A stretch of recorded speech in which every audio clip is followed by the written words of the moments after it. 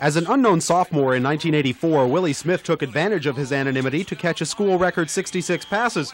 The result, he was a second-team All-American. This year, Smith predictably has found the going much tougher.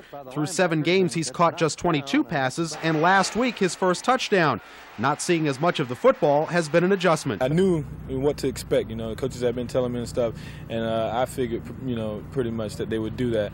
But what I did was I came back this summer and I worked as hard as I've ever worked. Willie understood that you don't have to catch 66 passes to have a great football season, because you're doing so many other things that they can't focus just on you, because the other guys will be open, because our offense, what we try to do is hit the open man.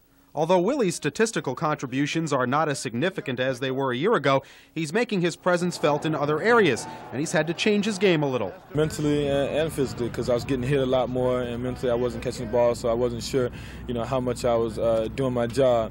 But I was getting good blocking grades and stuff, and all my blocking was improving. We were winning, and everybody was making the plays that was supposed to be making the plays, and kept my confidence up. As far as the Hurricanes are concerned, there is one happy byproduct of all the attention defenses are paying to Willie Smith. As a result, wide receivers Michael Irvin and Brian Blades have found themselves open enough to catch 48 passes and 10 touchdowns so far. So rest assured that Willie Smith is as much a part of this offense as he ever was. In Coral Gables, Frank Fort, Channel 10 Eyewitness News.